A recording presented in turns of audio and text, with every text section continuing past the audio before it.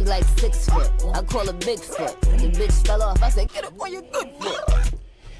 Alright, so let's talk about it. Because I hear a lot of people saying that she shouldn't have took it that far as to say something about her mom and her foot. Alright, let's keep it a beam, bro. Besides the rap game, bro.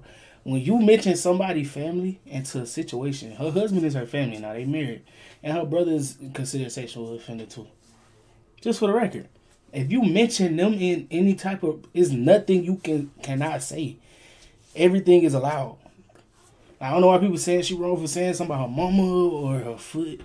Like, there's nothing, like... It's dissing. Like, ain't no rules. You feel me? You gotta let that slide.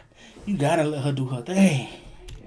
Like, I understand why she went. That's the first thing she supposed to go for as an artist. Like, you got shot in the foot. Still ain't top, man.